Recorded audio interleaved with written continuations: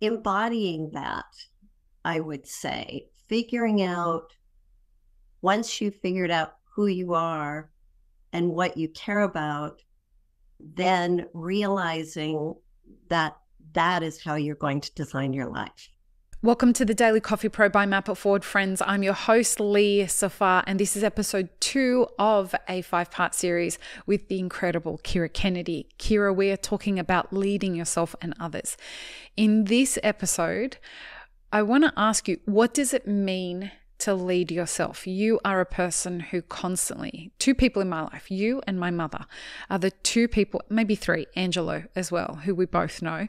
But it is exemplary, the way that you demonstrate to me the attempts that you make to lead yourself, particularly in challenging times.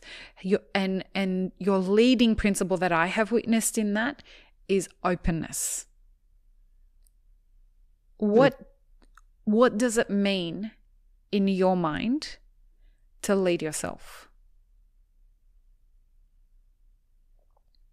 Well, I think it really starts with, I call it doing the inside job, which means figuring out who you are and, more importantly, what do you care about?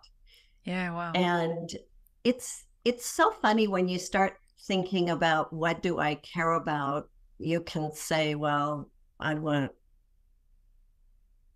safety, or I want health, or I want love, or I want this. But I think once you start digging into that onion, each of those cares, what does good health mean and why is it important to you?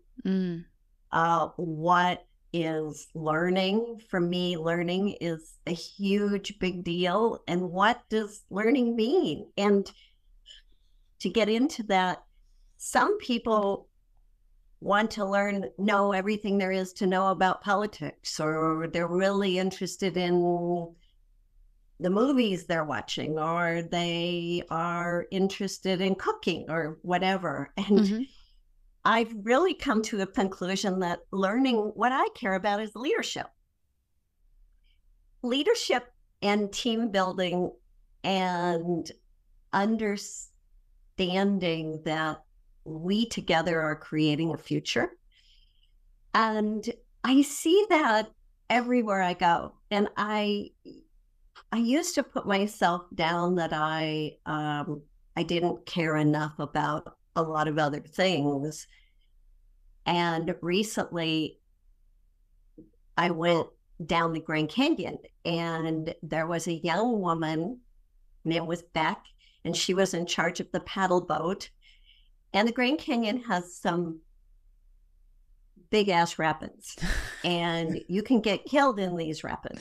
Okay. And so at the beginning, there would be 6 people there, and those 6 people needed to get through the rapids. And at the end of the week, I realized she was an incredible leader and team builder. And what happened is she got us all together, and the vision is, this is dangerous. And together we control this raft, and I can't do it without you because you are the power.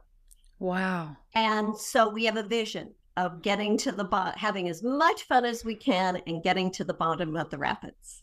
Then she explained to us what each of us were supposed to do.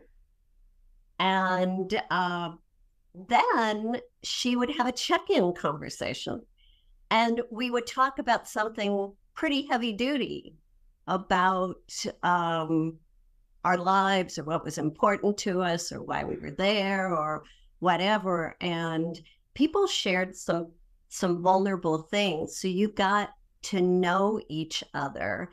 And that was the psychological safety, the listening to each other. We're all in this together.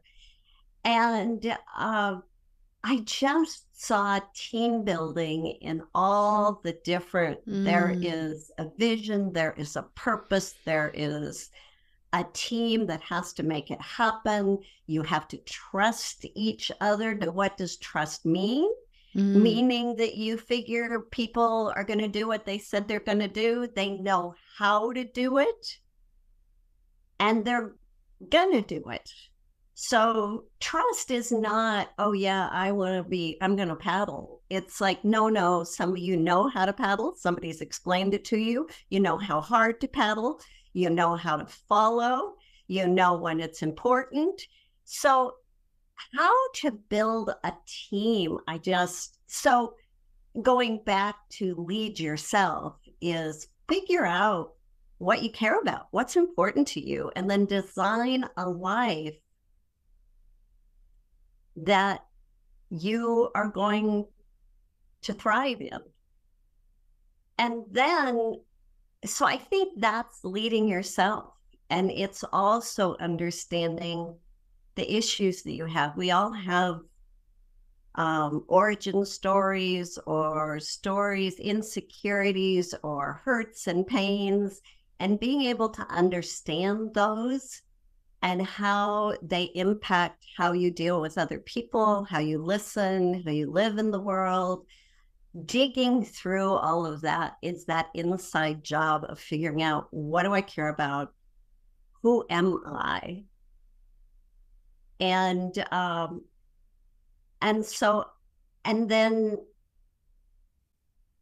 embodying that, I would say, figuring out, once you've figured out who you are and what you care about, then realizing that that is how you're going to design your life. Friends, World of Coffee Dubai is back in 2024, and I am proud to announce that the Daily Coffee Pro by Mappa Forward will be the official podcast partner for World of Coffee Dubai for the second year in a row.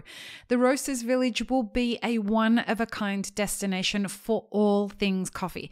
As an exhibitor, introduce your artisanal roasts to an international audience and gain valuable insights from their perspective. Visitors, immerse yourself in the celebratory coffee culture experience by sampling exclusive cups poured with passion from cafes worldwide, and absorb insights that will elevate your own appreciation of all things coffee. Whether you brew coffee or just love savoring a fine cup, this event gathers the global coffee community under one roof in an amazing city. Join us at World of Coffee Dubai in 2024 at Dubai World Trade Center from the 21st until the 23rd of January. Tickets are available at dubai.worldofcoffee.org, or you can contact us on social media for any questions that you might have at mapforward.coffee. Get your tickets now, folks. Come see the podcast being recorded live, and we hope to see you in January in Dubai for World of Coffee. You're not going to all of the sudden say, I don't really care about cooking, but I've decided I'm going to become a great chef because that's what my father was, or that's what my mother was. It's really about, oh, these are my strengths. These are my interests. This is what I'd like to learn. This is who I am as a person. And I'm going to go out and create a life that that fulfills that future. And so I call that leading yourself. And it's not easy, because you then go out and get a job and you find out that the job isn't actually fulfilling all the things you would like, or you get involved with people that don't fulfill what you think you want. And so it's working through what I care about, who I am, what future I would like, and working through all the issues that living is going to throw into that, and doing the dance where you still end up being the person you need to be, or you are.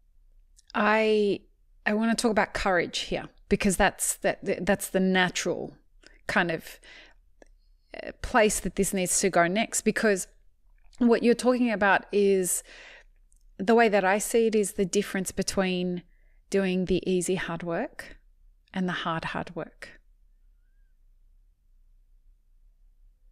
it's hard work where, 18 hours, building a business is going to be, you're going to work 7 days a week for 3 years straight, and you may be eating brown rice and, for months on end, and, no sleep and all of that. That's, to me, hard work, but that's the easy hard work.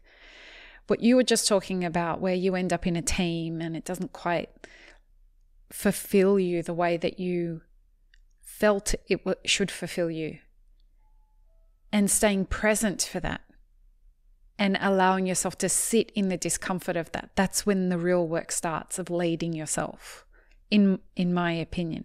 I'd love to hear your thoughts on what you think about that. Yeah, as I heard that, again, I heard that you're on this team and the team isn't necessarily what you would like it to be, and who are you going to be on that team? And, sometimes the leader of the team isn't a great leader, or is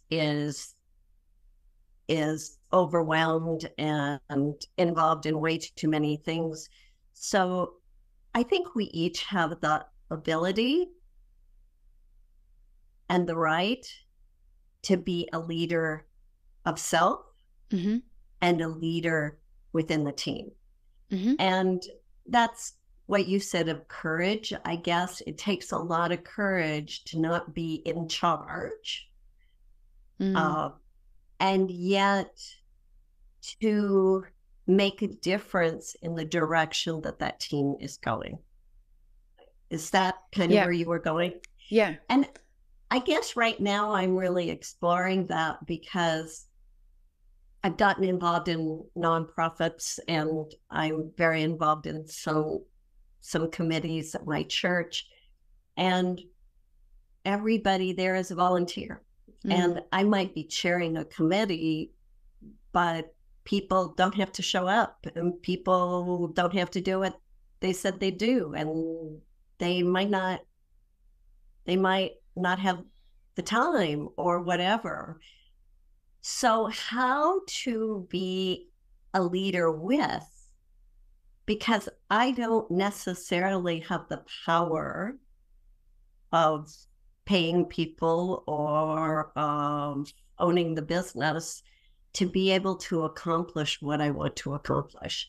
And I think working in a nonprofit is where who you're working with are the volunteers. It's really a wonderful way to learn about leadership with, because it's that people want to be there. People agree with the purpose and meaning and where you're going in the future that they're creating, and that it becomes more about us as a group and the connection that you have as a group, as much as the purpose of where you're going. And so each one of them becomes a leader in the group. And what they say, I was just recently in something, and you think about your team, and somebody comes into the team in a crap mood, or not wanting to accomplish something, or overwhelmed, and it completely changes the mood of the team. So how do we stay aware of ourselves? How am I showing up in the team? Am I coming in not trusting people? Am I coming in wanting it my way? Am I coming in not committed to make something happen? And how does that energy create the ability of the team to move forward? And whether it's a company team that you're working with at your company, or whether it's paddling on the Grand Canyon, how people show up, who they show up for, the purpose, all of that, we get to decide ourselves, and the leader gets to create that. And sometimes the leader isn't the person running the team. It's actually somebody else that creates that mood and that energy and that purpose and that connection. And each of us can do that, I think, whether you're the leader or not. And that's leading self and leading others without having the title or the power to do so. It's really about, this is important to me. I want to live my life the way I want to live. I want to thrive. I want you to thrive. And let's do this together. You know, the part that I see a lot of today is an avoidance to lead oneself. I see a lot of, and part of where I was going with that example is, yes, where you were going, where you went, but also the other side of that, which is people constantly moving from scenario to scenario, whether it's a job, a relationship, a workplace, a profession, whatever it is. People constantly shifting out of something the moment it gets uncomfortable. And people not realizing that perhaps leading yourself is the idea that I need to stay so that I can so I can let this moment of discomfort show me what it's here to teach me. And yes. which is an incredibly courageous endeavor in my experience, and from what personally and from what I've witnessed in other people. The real leaders, the real champions in leadership are the people who get comfortable with the discomfort of the hard work. Do you agree with that? Oh, yes. And I Lee, I think you're a perfect example of this. Thank you. You've been doing podcasts for how many years? A long time. Before podcasts were a thing, I think. Mm-hmm. And you put yourself in the position of being a beginner over and over again, and learning and growing in your ability to dance on a podcast. And when I say dance,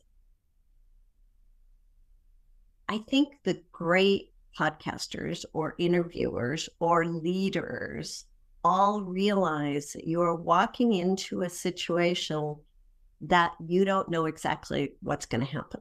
Mm. And so you have to be able to show up,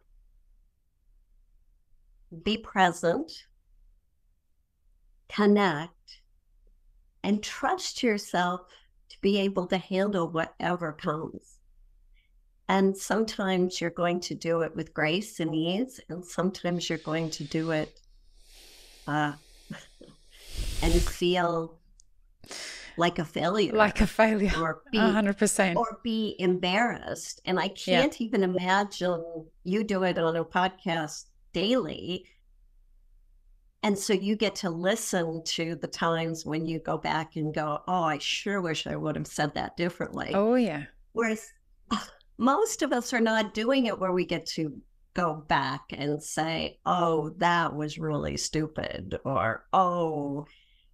And I think those types of learnings of, first of all, being a beginner, failing, what do they say? Fail fast, fail often. You learn a lot quicker. But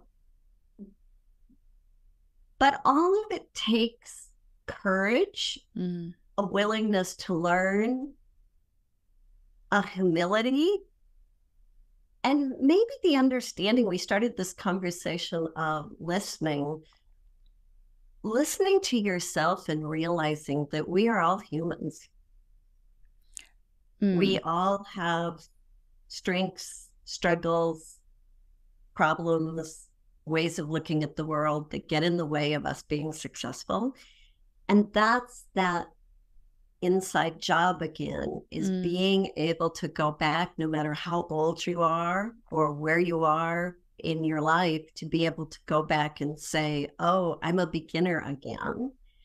And it's okay, as I'm learning this, that I am going to make mistakes and I'm going to look like a fool and I'm going to judge myself harshly. Other people might judge me harshly too. And that's just part of the game. And there's something to be said for, as much as there's something to be said for having the courage to be a beginner at something, there's also something to be said for sticking out the ride. And in the next episode, folks, you're going to understand what I mean by that. Join us for the next episode. Peace, love, and peanut butter. Have an amazing rest of your day. Thanks, friends. If you enjoyed this video, here's what you should check out next. Consider supporting Map It Forward on Patreon and be sure to subscribe and hit the notification bell before you leave.